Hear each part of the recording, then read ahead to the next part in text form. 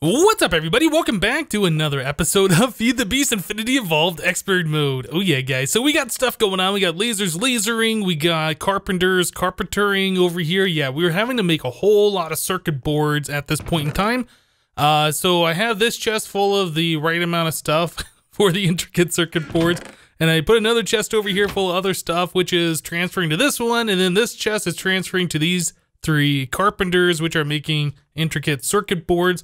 We could set this up through applied energistics, but I didn't because we have patterns for other things in here. Basic circuit board is for this one.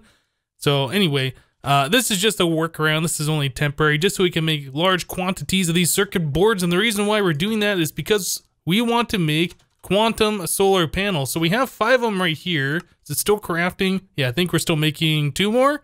Yeah, we're making these quantum solar panels. These are used in the recipe for the creative energy cell. I started laying out a lot of the stuff for making our 4 more creative energy cells to make the creative portable tank. Yeah, and these guys go in the center, something like right in here, this general area. Yeah, we're gonna need 36 of these, 9 times 4, to make all 4 of these cells. All right, so let's go to, let's see, where do we want to go? We actually, before we go anywhere, can we tell this thing to make 10 more? Do we have the stuff, or are we missing something? We are missing the Cenarium. Yeah, I have to keep taking glowstone with me to the quarry world. Glowstone, let me take some more with me so we can get this stuff going while we are there. Don't want that. All right, yeah, I don't know how much we need, how much it's done. I keep going back and forth, placing solar panels, in fact. Quantum, let me, did I not just have like 5 of those on me? Am I going crazy? What? Hold on, where did those go? Oh, I put them down here. Right, I am going crazy. It's early in the day and I feel like I've been playing too long already, guys.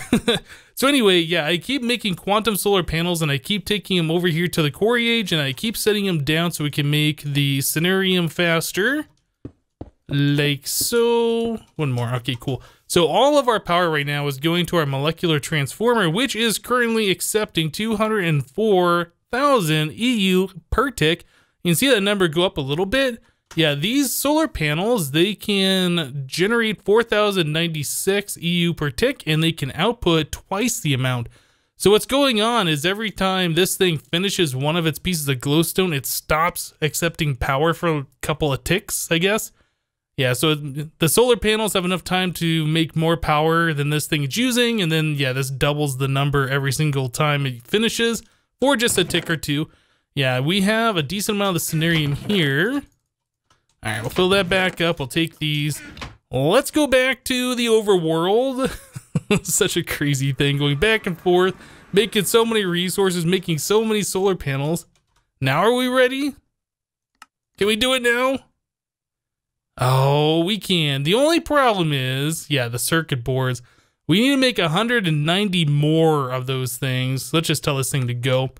Yeah, we have to make 190 more of those things, and these are taking literally forever to craft. I wish forestry had the upgrades for speed for the carpenters like they do for the squeezers and the centrifuges. Maybe we'll see that in the future in some other update. I don't know. Yeah, this thing just goes pretty slow though.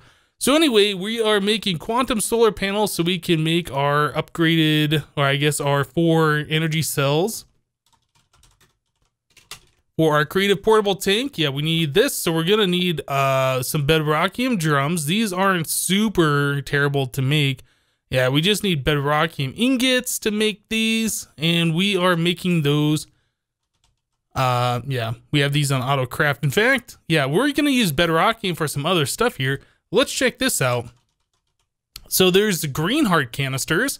And in order to get Green Heart Canisters, we need Yellow Heart Canisters, which means we have to make Red Heart Canisters, which means we have to do all this stuff. I'm probably going to auto-craft this just because it's a lot of crafting I don't want to do by hand. So anyway, yeah, we can make these, but in order to make the Green Hearts, we need Galgadorian blocks, Bedrockium blocks, Iridium blocks, and Nether Star blocks. Well, the Iridium is pretty easy. In fact, I think I might have already made that. Yeah, so we have you know, 3,200 iridium ore, and we can just smelt those down into the ingots. 9 ingots turn into a block. We have those blocks. Let's grab, what was the other ones? I think Nether Star block was another one. We don't have these crafted. Let's make these. I think that's Forbidden Magic. Yeah, Forbidden Magic makes these, so we need 10 of these Nether Star blocks. All right. Let's take a look again. We need, yeah, the Bedrockium and the Galgadorian. All right, so I already have this crafted up. That takes a while to do, so I did this so we didn't have to wait on that. And then finally, yeah, the Bedrockium. Okay. There we go. There is the 10 things we need for our 10 green hearts. Got it. So green hearts we have those now. We need the pineapple upside down cake. Now this is a thing. Yeah, this is a thing here. So we need pineapple and we don't have any. Let's go over to spawn real quick. I was looking at the Pam's Harvest Craft website where there's a wiki or whatever. It tells you where you can find all the different things. Oh, I forgot I have bees set up over here. How long have these things been here? Are they still going? No, I guess I turned them off. I just forgot I had these hives here. Huh. So anyway, yeah, on the Pam's Harvest Craft website, it says where you can get the different things. I was looking for pineapple, and it says that you can find pineapple in a tropical garden, which spawn in jungle biomes and a few other different, like, swamps, I think. You can find them rarely. But yeah, I was searching all over here at spawn, since this is like a jungle swamp style biome. Yeah, I was looking all over and I finally found some. I think they're over here. They were by this village. Oh, you know what? I think it's further this way. That's a creeper. That's not what we're looking for. Yeah, there is some of them. they're over here. I promise you guys, because I saw them. I really should have put a waypoint. I knew I should have waypointed them. Okay, let me find them real quick and we will be right back. Ah, found them. Okay. So yeah, I just slept till daytime. I think I can see them right there. Here we go. Yeah, tropical garden. Found them. Okay. So we are hoping to get a pineapple. There's one. Cool. All right, so I got to figure out how we can get more than one pineapple. I'm sure there's a way. Can we get pineapple seeds? Oh, you know what? Okay, I didn't even think about that. We might have already had pineapple seeds. Well, let me go ahead and break these things. So we got kiwi there, we got pineapple seeds. Do we already have pineapple seeds over here? I'm gonna feel silly if we do. Oh, we do. Dang it. So anyway, we got pineapple. So we can use the pineapple to make this. We also needed cherry. So there's Pam's Harvest Craft cherries. I saw over here, I was kind of flying around looking for cherries, and yeah, there so happens to be a cherry tree right here, which is pretty cool. You just right click on it to get it, maybe? Did that just disappear? Where did that go? Magnet? Anyway, we can use bone meal on these, I'm pretty sure. Yeah, we can just get all the cherries like that, so that's pretty cool. Very easy to do. We already had some in our system, though. So you can take cherries if you only have one, and I think it's an oak sapling. I think you can combine these to make yourself a cherry tree. Yeah, there's a cherry sapling. So we can do this, and we could grow another cherry tree if we really wanted to, but since you can bone meal the existing one, there's really not a lot of point. Let me just go ahead and get some bone meal. Just for fun, we'll grow this thing because we made it. Grow. Yeah, there we go. And then more cherries. Woo! Cool. So anyway, we have the cherries, we have the pineapples. I'm going to have to grow those for the AgriCraft method, I think. Yeah, I don't even know why I never thought about having the seeds. I assumed you could only get those from the tropical gardens. We need walnuts. Forestry. Pam's Harvest Craft walnut. Now that's got me worried. I don't know if we have a walnut. No, I don't think we do. Up above our base, though. Yeah, we have these right here. These are nutmeg. I've seen pecans. Do we have walnuts? Hold on. No, we don't have walnuts. Okay, so we're gonna have to go and find some walnuts. I guess I will fly around looking for those. Yeah, we could also do the forestry method, I suppose. We could do the tree breeding, but that takes a bit of time. It's not super interesting to do. It requires the bees to do their thing. And we don't really have any bees set up right now that have the highest pollination. I mean, we can do it that way. It's just going to take more time than I'm willing to spend on it at this point. So yeah, let me go ahead and figure out how we can find those walnut trees so we can get some walnuts similar to the nutmeg. And we'll be right back. Okay guys, so I've been kind of going around for a while now, going to all the different forest biomes that we have around, but the problem is there's just so many trees are so dense together, and the terrain changes, so you have to keep going up, and anyway, it's just not so good. What is this? This is avocado. Yeah, I keep finding the Pam's Harvest Craft ones, but not the right ones. I did find a chestnut tree. Probably should have grabbed some of those chestnuts, but I didn't. I think what we're gonna do though, I still want to not do the bees if possible. What are you? You are pears. Okay. I want to not do the bees if possible as far as tree breeding goes. That is guaranteed method and we could just grind it out and do it. I think what I'm gonna do though is make another RF Tools dimension that's a forest, and we're gonna do a flat terrain. Always daytime if we can. I don't remember if we have the thing. What are you, nutmeg? That's nutmeg. Dang it. Yeah, I think if we do flat terrain forest, that's always daytime, or, you know, something equivalent, whatever, it would be a lot easier to go around and try and find these things. So I think that's what we're going to do. Yeah, I've been searching for a while now, not really being successful, and it's not super easy to find these things. Yeah, there's a cobweb tree here. I've already alluded this previously. I'm in previously explored chunk, so there's nothing really new here. But yeah, we never really looked around for the Pam's Harvest Craft stuff previously. So anyway, let's go back to the base. Let's make ourselves an RF Tools world, just a flat forest, and we will continue our search there. All right, guys, so we're about to make the new dimension. It's nothing special. It's just a flat forest. So we got material default, liquid default, terrain flat, controller single, biome forest, sky normal day, night, fog, sky body none, default mobs effect none, feature none, and structure none. So it's nothing special. It is just like the example mining world basically that's on the RF Tools wiki. So yeah, we'll just call this flat forest. Yeah, we'll just call it this. And I did make myself another dimension builder. Yeah, we have a second one now, which is pretty awesome. So we can have multiple dimensions loaded at the same time now. Yeah, I figured since we had the automatic awakened draconium thing set up, yeah, I just went and I farmed up some hearts and we did some extra one of those blocks so we can make the awakened flux capacitors for this thing. Yeah, it is really expensive, but I think it's worth it, and I'll probably end up making a few more of these things eventually when we get around to it. We still got a full stack of those flux capacitors to make for our creative portable tank, which hopefully we will get to this episode. We're just waiting for this thing to finish up here. Is it done? Yeah, it's done. All right, and we got power. Cool. All right, so we dial from here. That's right. I was like clicking on that. I was like, why don't we see anything? All right, let's dial here. It says it's fine. Cool. We have this on the thing. Armor and hotbar. Let's go to our flat forest. Oh, that's weird. It's nighttime. Okay. Well, I guess we're starting at night. Yeah, we can't sleep here. Yeah, so pretty much we're just going to do the same thing we've been doing, except now we should be able to walk underneath a good portion of these trees. Hopefully we can get the Pam's Harvest Craft trees here. I haven't seen one yet.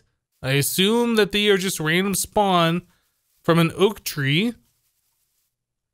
Maybe. Pam's Harvest Craft, where are you? Anyway, yeah, let's just keep walking around. I'll fight off the mobs as we come to them. Yeah, because they're not a big deal. And yeah, hopefully we can find some Pam's Harvest Craft stuff.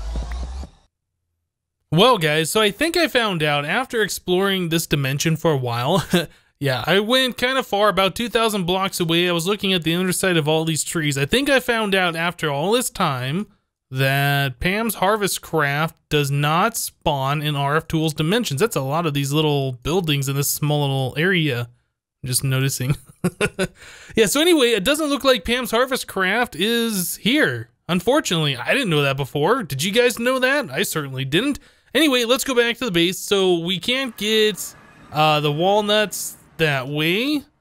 We do have another method. Oh, you know what? I must have put all my beef Wellingtons away. Yeah, we do have another method. There's an item in Pam's Harvestcraft called the market where you can purchase any single seed or item. Yeah, you can purchase it right here, but it does cost a watering can. The watering can was semi-expensive. I don't remember. Yeah, we should have all these things. I should be able to duplicate all of this stuff. What was it back? So beet, corn, and kiwi. Beet, corn, kiwi. So we have the kiwi, we have the corn. Where's my beets? I don't know. Well, anyway, once we get the thing, I should be able to just buy. Okay, anyway, whatever. I'll figure that all out. We'll just use our current watering can. Even though the recipe says empty, I don't know if the one that we have is going to work. Let's just double check this recipe. Yeah, this says empty. I don't know if that's going to work or if I'm going to have to build another watering can. Let's just try like this. Oh, it does work. All right, so we're getting rid of our watering can. All right, so let's set this down. Okay, here we go. So I should be able to purchase the beet seed. Yeah, here it is. Let me grab emeralds. Okay. Beet seed, buy. Okay, cool. So now I can remake my watering can. In fact, I should just purchase a few of those. Whatever, emeralds don't matter anymore. So we are looking for walnut. Found it! Okay, so there is a walnut sapling. Awesome. There's our emeralds back, so we just need some bone meal. Like so. Cool. So now, I guess I should have remembered this. But yeah, it's one of those items you don't really use that often. I think we'll just plant it here, and then we can cut it down. It won't really matter. Once we have walnuts, we can make more of the saplings. Cool. Here we go. Walnuts for days. Awesome. All right, so we have the walnuts, we have the cherries, we have the pineapples. We should be able to make our pineapple upside down cake finally. Let's get back to this. Yeah, we also need dough. Pineapple. Oh, you know what? I need to grow the pineapples. All right, so we also need to get the dough. We're going to go over to Wellington Towers. All right, yeah, the dough we already have made up. We were using those in the beef Wellington, so we already had this process completely automated. Here's a full stack of dough. Cool. All right, so yeah, let me go ahead and get the rest of the stuff that we need. I'm gonna grow some pineapples and all of that, and we will continue on.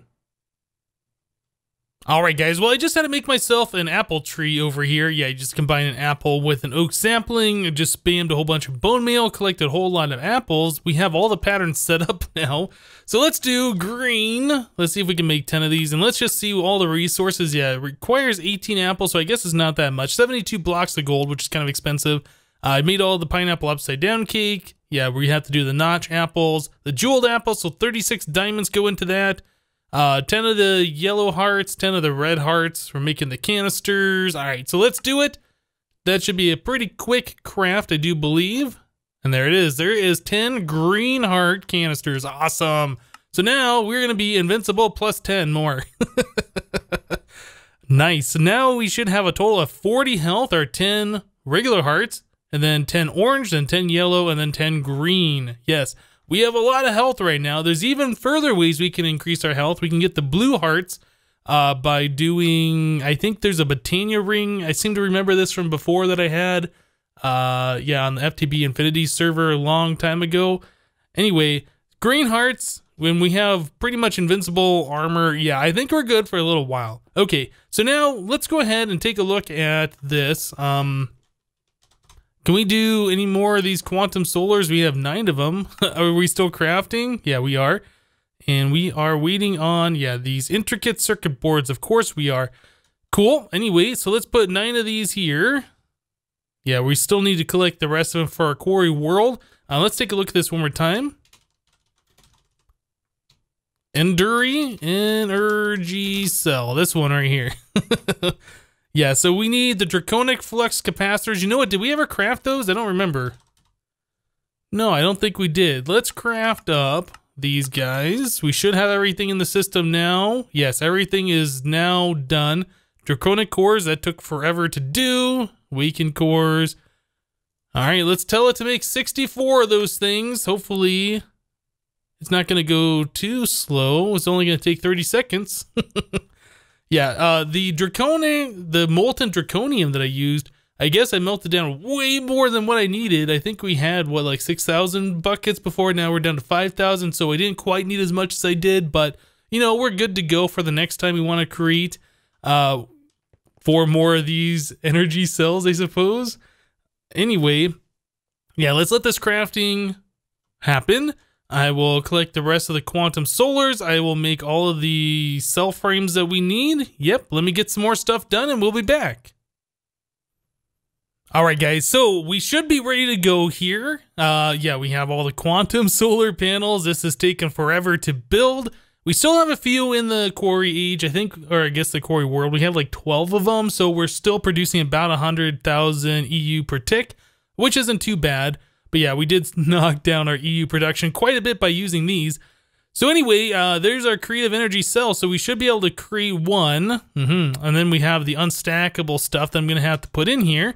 Okay, so I was talking about last episode that if we place this down, there's no way that I know of to pick these up. I tried all of the different wrenches. Like, I even made all these other ones that we didn't try previously. And yeah, none of these things, the Buildcraft one, the Yetta wrench, the Fluxed Infused Omni wrench, and the Smart wrench from RF Tools, none of these are able to pick this thing up. They can only turn them. Just show you guys in shift clicking with this one, just to make sure you guys know that I did test these. I'm not messing around. Fluxed Infused Omni wrench. Yeah, clicking it just turns it, shift clicking it, nothing. So there really is no way that you can wrench these. However, it was brought to my attention that there's an item from Industrial Craft 2. Actually, I guess it is the Gravity Suite, whatever. The Vajra. The Vaj. We talked about this before, that I wanted to make one of these. So I set up all the patterns. We're going to make one. Actually, I just saw that I used an intricate circuit board. Okay, good. We had it. Vajra. Nice. All right, so yeah, we got EU power. Where's the EU power? Down here. Let's break a block. Break this block. We don't really have a good way to charge things up, so I'll just stick it right here in this particular MFSU. There we go. Now it is completely full. Cool. All right, so the Vajra can break this block if we... Yeah, shift right click does not do anything. You gotta do shift M right click. The letter M, like mode switch. So shift, or maybe it's just M. No, just M right click. So Silk Touch mode enabled, so shift right click. Got it. So yes, you can in fact pick these up in survival mode without switching game modes. I did not know this last episode until after I got done recording. Now I know, no reason to switch to creative mode ever again. Yeah, so Vajra, M right click to switch to Silk Touch, and then shift right click to break it. And this also works. I tried this in a creative test world. Yeah, this does work with the creative portable tank, and it does work with the creative mana pool. So this Vajra can break pretty much every single block, which is awesome. Cool. So let me get the rest of these non-stackable.